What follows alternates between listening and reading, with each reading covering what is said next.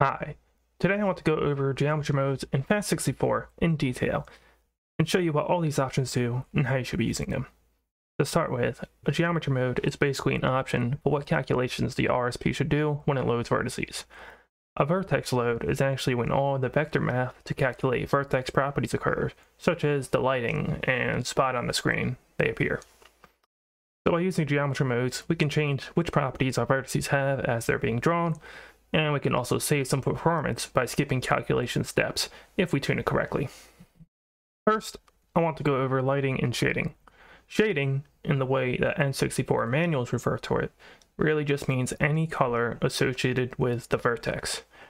The terminology here can be confusing because some people refer to a lot of different terms when they say the same words, but I want to make it clear that shade, the geomode shade, right here, enables the colors on a vertex, which gets stored to the shade variable in the color combiner.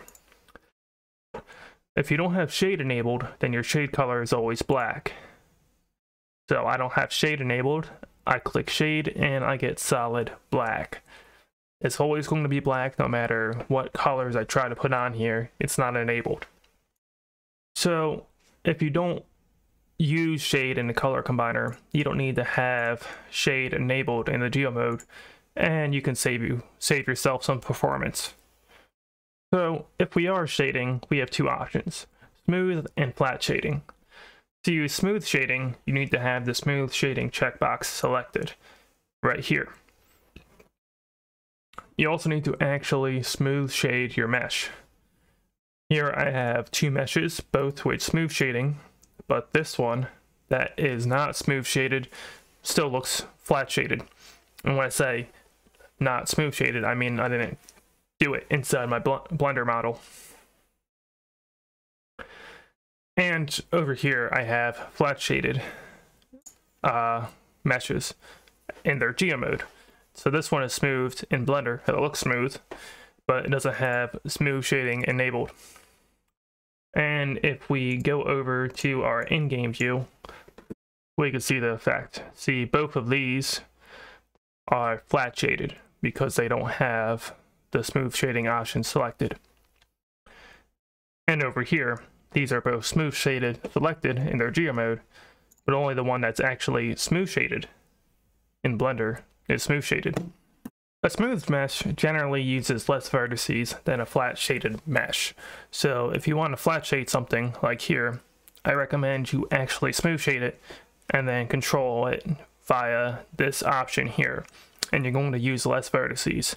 The math on the N64 is all the same, it just does less of it.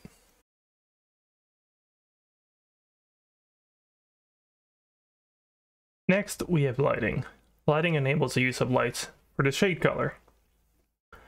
Lights are made up of two parts, the ambient and the diffuse, which is called light color in Fast64. Ambient is the base color, and diffuse is a color that is coming from a direction, aka the light source. Generally, ambient is a dark color and diffuse is a lighter color. The default direction of light is to the top right. You can see that top right is bright, bottom left is dark. If you don't use lighting, then the color that gets stored to shade is the vertex color. Vertex colors are a RGB value that can be stored to each individual vertex. It's a really convenient place to get color variety and a texture without having to use a complicated texture. On the sphere, I use vertex colors to add my own shading on the sphere. I put black on the bottom, some gray in the middle, and then the top is white. You can also use vertex colors to do alpha shading. Here in my sphere, I made this right half have vertex alpha, which allows me to fine-tune the alpha on my mesh without having to use a complicated texture or any UV mapping. You can also use vertex alpha while you have lighting enabled. Vertex alpha is always stored to shade color alpha, regardless of whether you have lighting on or not. As far as performance goes, lighting is more costly than not having lighting. If you don't need to, then don't use lighting. You'll save performance. Next, I want to talk about textured coordinate generation. These are modes that generate texture coordinates instead of using the UV map of the mesh. These modes can be used for reflection mapping, environment mapping, and several other effects. Generated textures use the transform normals of your mesh as seen on screen to create a texture map.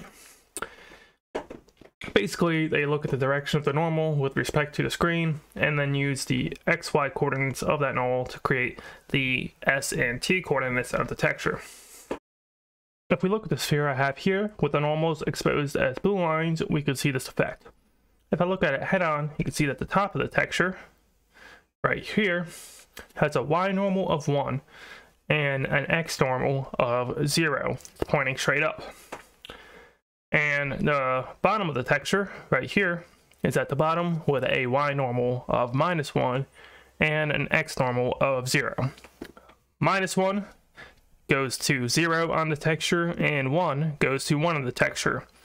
And then so 0 is halfway of the texture. That's why the middle, which is a normal of 0, 0, is the middle. And then we can see that on the left and right. X -1, 0. X of 1, 1. For the in-between lines, it gets mapped spherically. If you know a bit about trig, you know that the projection values of vectors use the sine and cosine functions to get their value.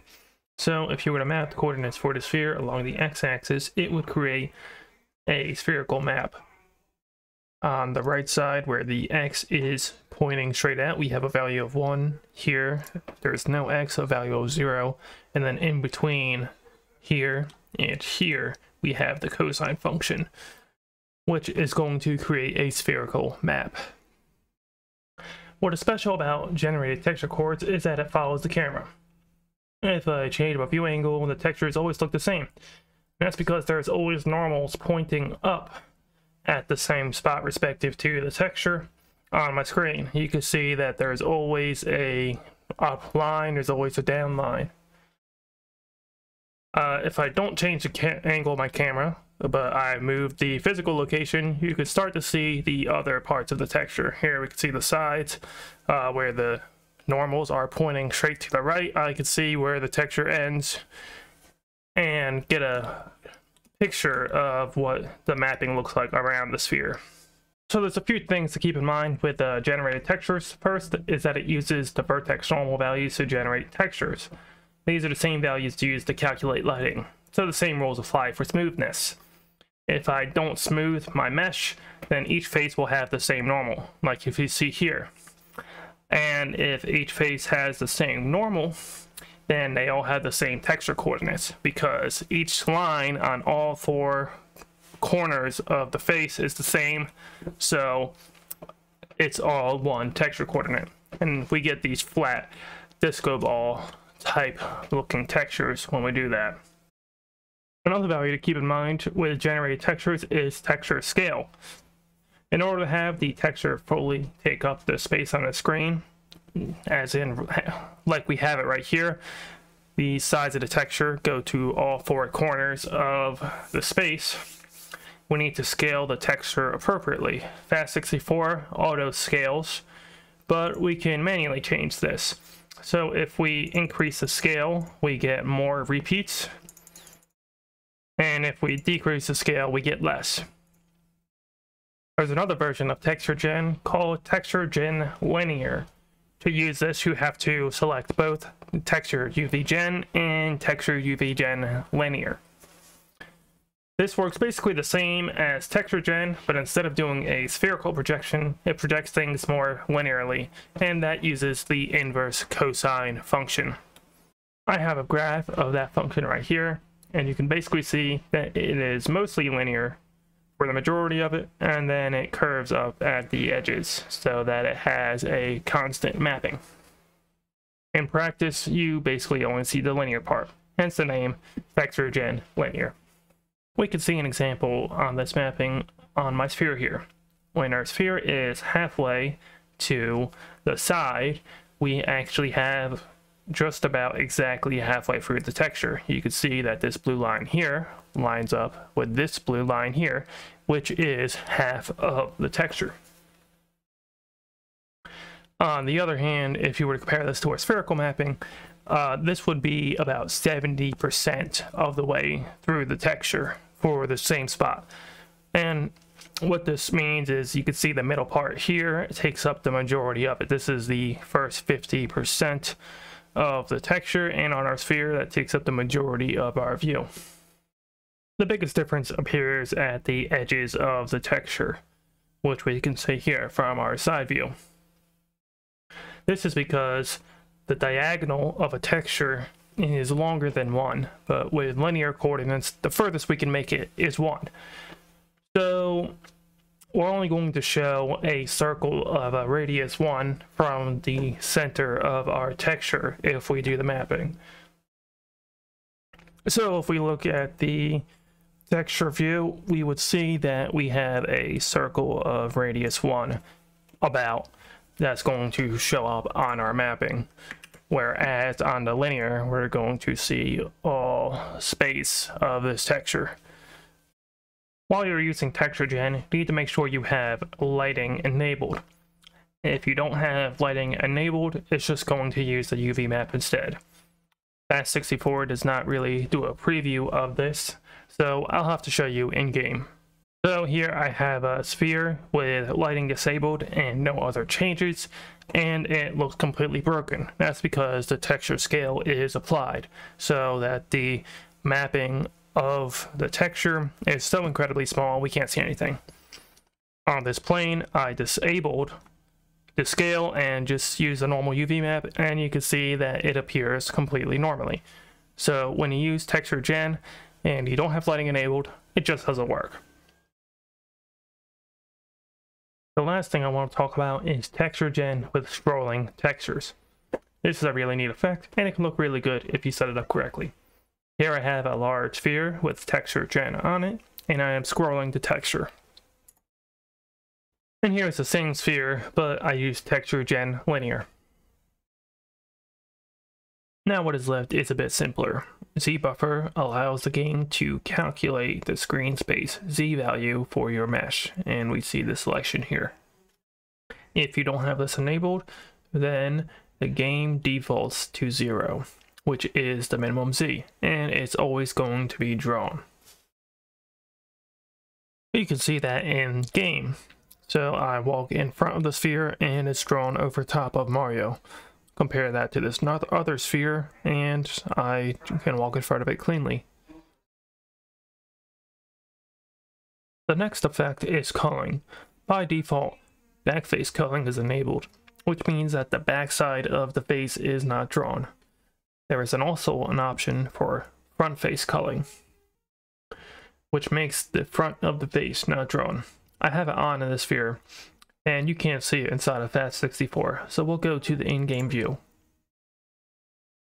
So here we have our sphere with front face culling, and you can see that the shading is noticeably different, and that's because all of the inside of it is going to be reflecting light at a much different angle than if it was the outside of the sphere. If I walk inside of the sphere, you can see that I can go right past the middle of it and I can still be seen. This is because the front half of the sphere isn't drawn, only the back half. Finally, the last geo mode to cover is fog. Fog is pretty complicated, but to use it in Fast64 is not that bad. What the fog geo mode does is calculate the fog value and place it in the fog variable, which is actually shade alpha. The fog calculation is done by comparing where the vertices are in the Z plane, which is how far away they are from the camera, and then compares that to the near and far values of your fog setup. So if you're less than the minimum value, you're 0. If you're at the max value, you get a fog of 1. You can use fog independently of any of these other settings, and it doesn't affect it at all, so just feel free to throw on fog whenever you want. To actually set up fog, you're going to want to select the fog preset, either shaded texture, cutout, or transparent. And then you want to set the fog variables in the F3D render settings. You're going to want to set the fog color and then the near and far value. You can also set normal fog per object if you uncheck the global fog value here. And then if you were to scroll in or out, you can see the fog being affected here. As I'm far away, it's black, and when I'm close, there is no fog. So in order for fog to actually work, you need to be in 2-cycle mode, and you need to have fog shade in the first cycle of your render mode. This is all set up when you use the preset. Besides just using the preset, you can also use the fog variable in the color combiner. I have shade color alpha here as my fog variable, and I'm changing between my texture, which is this rainbow, and solid white. When I go far away, it is not present. That's because the fog is high. And when I go close up, it's white. That's because there's almost no fog, and so I default to the white color. When I do this, I turn off fog with getting rid of the render mode fog shade, and I just use pass instead. It still shows up in Fast64 as having fog, so if we go to the in-game view, we can look at how these properly look. So here we go. On the left I have fog shaded, and on the right I have my fog variable interpolation. As I get closer, I get less fog on the left, and I get more white on the right.